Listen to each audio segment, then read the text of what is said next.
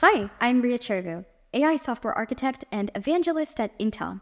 And today I'm excited to introduce you to our new Edge AI reference kit on explainable AI. Data and model explainability are quickly becoming a critical part of data scientists and AI engineers' workflows because they help us pinpoint issues as part of our data and model workflows. If there are issues that we don't identify as part of our data preparation process, it can quickly turn into issues for our AI model, both during the training process and inference. In this Edge AI reference kit, we're going to show you how to leverage the open source Datumaru library in order to be able to generate data quality measurements. For example, checking for imbalanced labels and undefined attributes. We're also going to show you how to leverage OpenVINO to generate optimized models and its integration with Ultralytic to create heat maps or saliency maps, so you can better understand whether or not your object detection model is focusing on the right part of the image. Let's go ahead and dive in. As part of this Edge AI reference kit, we've prepared a number of different files to help you get started with the fundamentals. One of the files is a Jupyter notebook offering a step-by-step explanation of data quality measurements as well as heat map generation and everything else you'll need, including hyperlinks to other resources. We also include a README file that's providing detailed information regarding what to do, the steps that you need to take, and more context. And finally, we have a requirements.txt file to walk you through the dependencies that you'll need to reproduce this on your setup. Let's go ahead and dive into the details of the Jupyter notebook. One of the first steps I'm going to do here is go ahead and install what I need as part of the requirements, and then download my dataset for this application. In this case, for this Edge AI reference kit, I'm leveraging the very popular COCO 2017 dataset for object detection and semantic segmentation. You're welcome to use your own custom dataset or another dataset here as well. In this case, I'm going to go ahead and download the data and then unzip it and prepare it locally. Next step, analyze the quality of the data. This is where we go ahead and import our Datumaru library and load in our local COCO dataset, or in other words, import it. We're then going to define the subset that we'll use as the Validation 2017 subset. Again, here you're free to pick another subset like the training data, depending on the data that you use. Now what I'm going to do here is really quickly define a very quick function that's handy to help me find items with given labels in my dataset.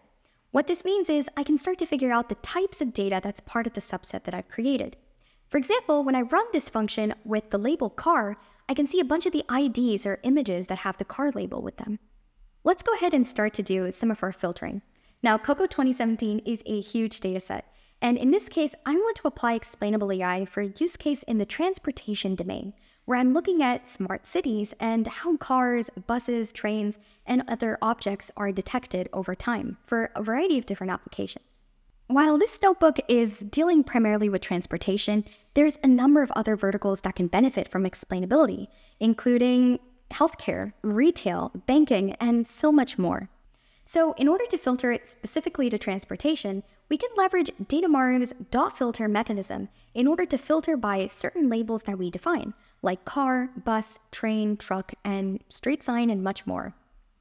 Now, if we go ahead and run the find item with given label name function on bus, we can get all of the images corresponding to the bus label. But if we run this with the person label, we're actually not going to get any results because the data has been successfully filtered to only include labels relevant for transportation. Now, we're going to define a really quick function to get some random IDs, or essentially images and labels, from the dataset. What's the purpose of this? Well, I'm going to go ahead and briefly visualize one data point from the dataset. We're going to instantiate the Datumaru.visualizer instance and visualize just one sample. Now notice here the visualized sample. This is a visualization of a bus, and not only is it detected correctly with the category displaying, but we also see the object detection or the bounding box output, as well as the semantic segmentation output, highlighting the bus altogether. All right, let's go ahead now and dive into data quality measurements. In this step, we're going to use Datumaru's detection validator instantiation and create an automated data quality report. That's exactly what we're doing with the validate function here, walking through and identifying the anomaly types. Let's go ahead and skip to the summary that the validation report has pertained. In this case, the validation report summary is showing us a number of errors belonging to the undefined attribute category, along with a number of different warnings. Let's go ahead and take a deeper look. First, let's treat some of the selected data errors, looking at the undefined attribute. Now, diving a little bit deeper into the metadata of the COCO dataset, we actually find some attributes that aren't included as part of the original metadata. One of them is crowd. So in this case, let's go ahead and remove the undefined attribute errors directly. In this case, we don't have our defined attributes, and they're really not useful for our dataset anyway, so we're going to go ahead and remove them leveraging Datumaru. First, we filter by the undefined attributes, and then we go ahead and loop through and remove them or reject them from the annotations in our sample. Now, if we regenerate the report, we can see that the errors have disappeared. So let's jump to the warnings. We're going to define a really quick function for visualizing the label IDs of our warning anomaly types. Now, let's get into imbalanced labels. Imbalanced labels are one of those issues that continue to be a really big pain point when it comes to data and models. This is where you have data in your dataset that's corresponding to one category having a lot of different data associated with it, and data corresponding to other categories having less amount of data. In this case, for example, with filtering with Datumaru and generating our visualization, we see there's a lot of data in our subset corresponding to the car label, but not so much for traffic light and stop sign. This means that if we trained our model on this dataset, or if we were to use it for inference, we're going to see that there's a lot more data corresponding to cars than traffic lights and stop signs. So if we want our model to better perform when it comes to these categories, we're going to have to gather additional data so that we can use it for the training and validation process. Next up, missing annotations. These can be pretty bad when it comes to not at all being useful for your analysis. With missing annotations, we may even find images like the one here that aren't even relevant to the subset that we selected. This isn't a problem with the filtering, it's just that there's no annotation selected for them or defined for them, so they don't really have a particular category or subset that they belong to. We can either choose to create annotations for these images manually or remove them altogether from our dataset. Another example is far from label mean, and this is a really interesting type of warning when it comes to data quality, something that can really mess up the downstream data analysis if it's not treated. In this one, we see bounding boxes that are stretched thin or stretched wide and essentially look pretty strange. For example, take a look at this output that we visualized by filtering on the far from label mean error. As you can see here, the bounding box is almost the entire width of the image, and this image is not even one of a car, it's actually one of a horse cart. So here we have two issues. One, we have an incorrect classification or categorization, and two, we have a bounding box that is way farther from the label mean of the object size. So one way to treat this again is to either delete the image or go ahead and correct both of the issues that we just identified. So we've just looked at data quality and a couple of different steps on how we can address some of these issues. Let's go ahead now and turn to model explainability. What if I want to use an optimized model as part of an edge device for my transportation use case? Let's take a look at using an optimized YOLO V8 OpenVINO model that's been converted from the FP32 precision to FP16.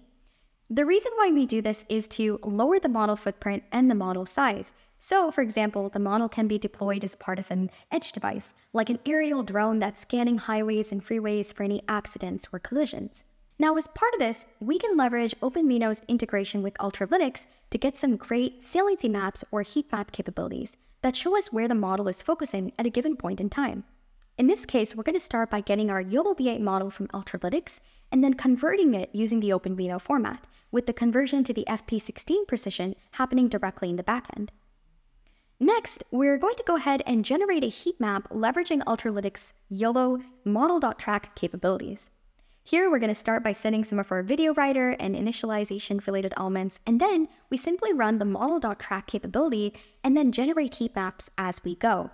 And in this is going to actually generate heat maps leveraging our optimized OpenVINO model. Let's go ahead and turn to the output to see what it looks like. Now, as we can see here with the output, we're seeing heat maps being generated with this video showing and tracking an object's movements over time. Now, if our model were to focus on the nearby trees or something else, then we would know that it's focusing on the wrong parts of the image. However, in this case, it's seeming to accurately detect and track our cars over time, telling us that the model, in this case the YOLO V8 model, is performing really well when it comes to object detection. So in this way, saliency maps and heat maps can help confirm that the model is doing the right thing, looking at the right areas of the image, and that we're able to track these objects over time with these types of capabilities. And that concludes the Explainable AI Kit walkthrough. You're very welcome to contribute to these conversations and go ahead and try the kit yourself by heading over to the OpenVINO Notebooks GitHub repository page and trying it out and letting us know your feedback. Thank you.